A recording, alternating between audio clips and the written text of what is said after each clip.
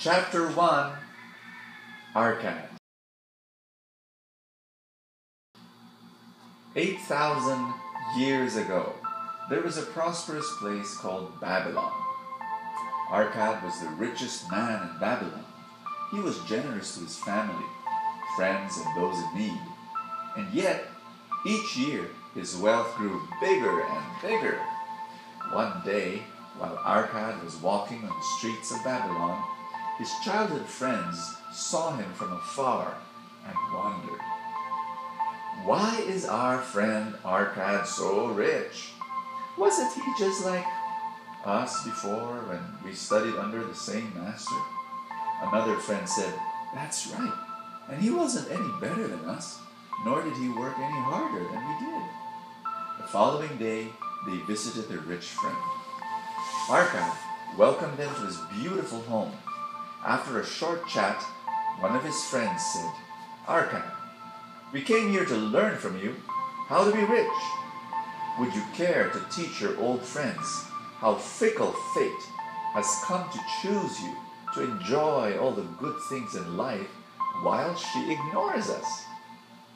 Arcad paused for a few seconds, looking down, trying to recall his past. Then he held his head up and said, "Friends, don't count on fickle fate or lady luck to bring you wealth.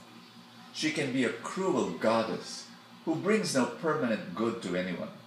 Beware, she can even make your life miserable." "Really? How?" asked one of them. Arcad explained, "If you're not ready when she comes, fickle fate can turn you into an extravagant spender who will end up poor in no time. Or she can turn you into a Scrooge. You will always be afraid to spend and worried that everyone is out to get your money because you don't know how to replace your unearthed wealth." Your unearned wealth. Then his friends started buzzing names of people they know who won or inherited wealth when they were not ready. These people did not end up as prosperous and as happy as Arcad is now. Another friend asked, "So Arcad, how then did you possess this much wealth, happiness, and contentment?"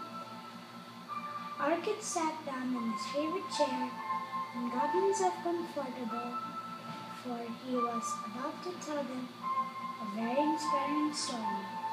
Let's listen to the richest man in Babylon.